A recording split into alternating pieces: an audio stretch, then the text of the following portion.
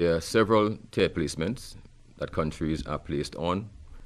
There's the Tier 1, Tier 2, the Tier 2 watch list, and Tier 3. So there are 4 different tiers that a country can be placed on.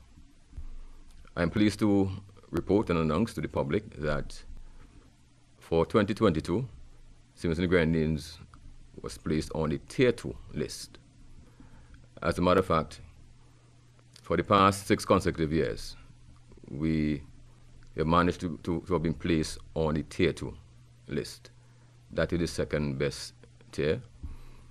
And to me, that means that we are doing tremendous work to combat human trafficking in St. Vincent and the Grenadines. Human trafficking is a global crime. It affects every country, no matter how small. There's human trafficking in the Caribbean. I believe that one of the reasons why Simmons and the Grenadines,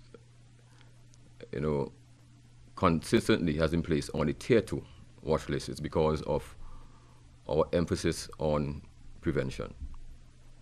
When you can prevent something from happening, then there's no need to deal with it. So our main focus is really on preventing the crime of human trafficking from ever taking root in St. Vincent and the Grenadines. So what we have raised awareness about human trafficking throughout St. Vincent and the Grenadines. We went to all of the primary schools on St. Vincent and in the Grenadines. Went to the community college.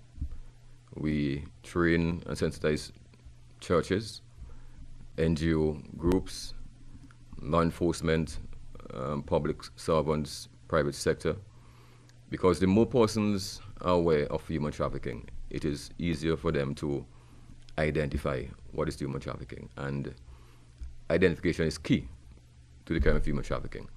That's one of the red flags. If anyone out there know of someone who is a victim of trafficking or a possible victim of human trafficking, then they need to call immediately the Anti-Trafficking Persons Unit.